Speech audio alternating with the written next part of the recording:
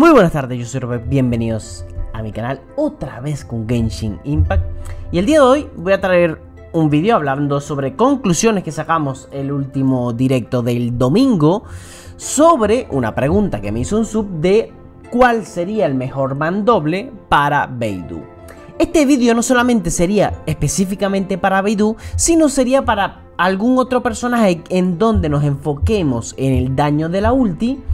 Y creo que, obviamente con mandoble, y eso creo que también aplicaría, por ejemplo, para Chongyun. Entonces podría ser un vídeo para ambos. Creo que sería válido para ambos este vídeo, ¿vale? Rui, obviamente la vida de lobo es la mejor, por supuesto que sí. Aquí no voy a hablar de armas de 5 estrellas porque eso es lo obvio. O sea, yo voy a obviar siempre esta parte. Vamos a hablar de la parte más free to play o pequeños gastadores. Y la gran pregunta fue, ¿cuál será mejor entre el atún R5, que es la que tuvimos en la 2.1, gratis, todo el mundo la debe tener, gratuita? La serpiente marina, creo que no sé cómo se llama, la serpiente, bueno, no sé qué, que es la del pase de batalla. O rey del mal, que fue la última que salió del último conjunto de armas de mandoble. Esta que aumenta el daño de la definitiva. Quizás se lo ponga por aquí abajo, ya lo veremos donde lo colocamos, ¿vale? En el vídeo, para que recuerden la foto.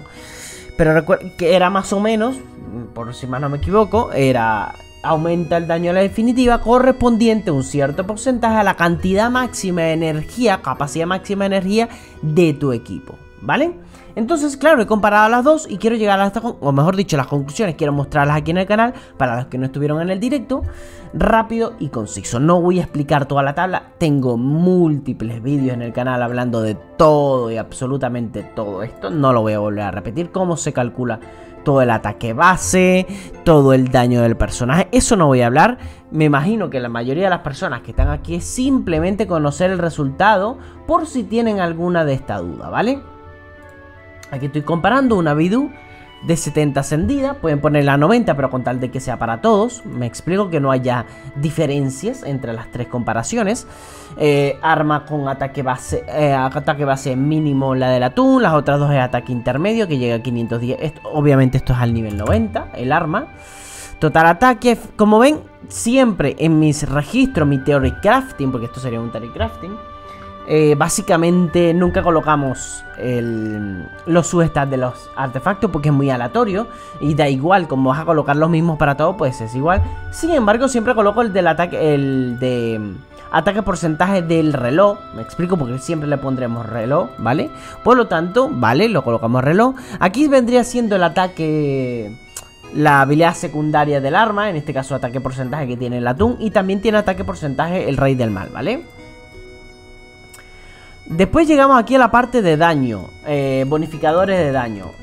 Tenemos en la habilidad elemental y ulti el 46.6 para todo el mundo, que es de la copa bono año electro. Si eres Chongyun, si estamos hablando de Chongyun, sería bono año crío, así que sería igual, ¿vale?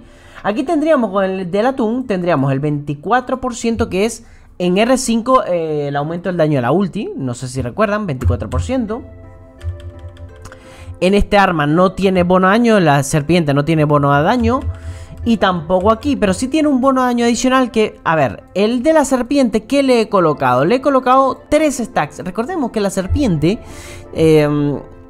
aumenta en 6% el daño mientras más stacks tenga el personaje, ¿vale? Que son como unas espaditas que le rodean, ¿vale?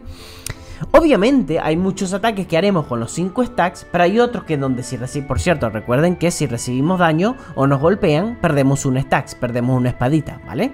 Entonces, habrá momentos en donde pegaremos con 3 stacks, con 1, con 2 y no sé qué. Entonces, ¿qué hice yo?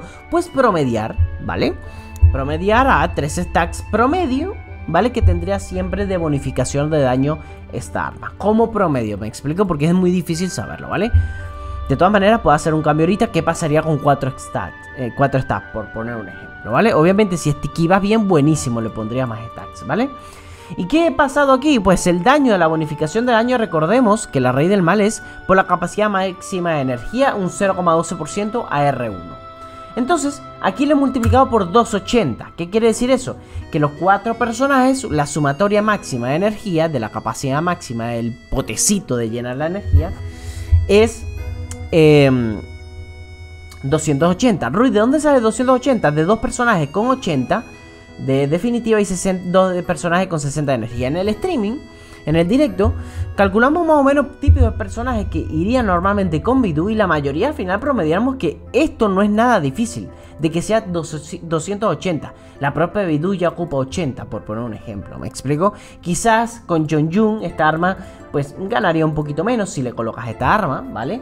Pero por lo general 280 está bien, ¿vale? Repito, por ejemplo, una Val se la pondrías a un... como equipo a Beidou y Val ocupa 90, así que mucho más. Equipo, por ejemplo, con Bennett, bueno, Bennett sería ese intermedio 60. Puede hacer equipo con Jin y ocupa 80. Aquí no está así. Sayo ocupa 80, que también puede ocuparse con ella. Fischl es 60. ¿Qué otra cosa? Por ejemplo, para equipos con Eula Diona, me explico. Ambas ocupan 80, por ejemplo, para equipos de potenciar el daño físico.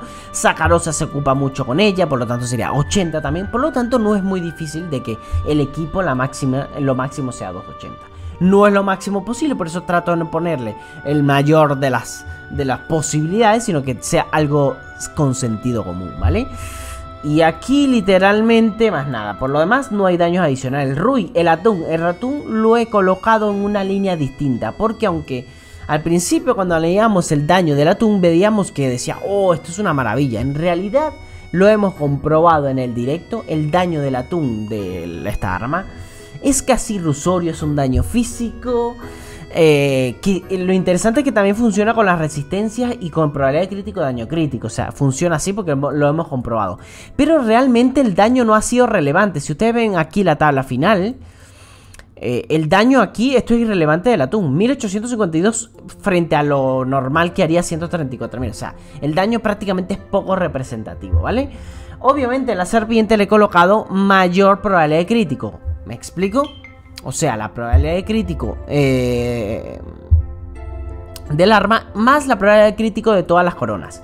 ¿Podría yo haber hecho, en vez de las coronas, daño crítico? Sí, pero tendría que haberlo hecho con todas. Pero al final el resultado es el mismo, ¿vale? Cabe destacar, ¿vale?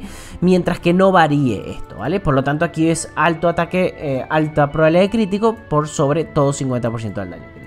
Y al final tenemos un daño promedio. Aquí el resultado, como lo están viendo, la mejor es sin duda alguna la nueva del Rey del Mal. Muy poquito por encima sobre la serpiente marina. Recuerda que la serpiente marina es con 3 stacks de promedio, ¿vale? Obviamente, muy importante, obviamente, si yo agarrara 3 stacks y lo colocara en vez por 4, pues literalmente ya aquí sería mayor la ulti. Así de sencillo. ¿Y por qué me enfoco en la ulti? Porque básicamente lo que queremos, el mayor daño de Beidou es con la ulti, es lo que queremos sobre todo de ella, ¿vale? Por lo tanto, literalmente mejor. Hay mucha gente me lo pregunta, Rui, tengo el atún, por lo tanto me recomiendas tirar por este banner o cuando salga este arma. No. ¿Por qué? Porque al final he comparado y la diferencia al final es 5%. Tampoco hay que morirse por esto. Se lo digo a la gente que no tiene ninguna y bueno, quiere elegir la mejor arma, ¿vale? Ya sea comprar el pase de batalla o simplemente esperar a que salga esta arma, por poner un ejemplo, ¿vale?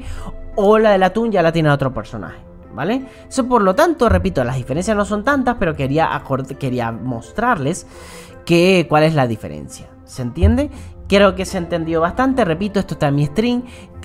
De hecho, en el último directo está detallado cómo nos ponemos a armar esta tabla. Para el que quiera hacer su propia tabla Excel, los invito, eso no hay ningún problema. Pero bueno, espero que disfruten, que pasen una linda semana. Por cierto, mañana guía Beidou, por eso lo traigo el día de hoy. Chao, chao.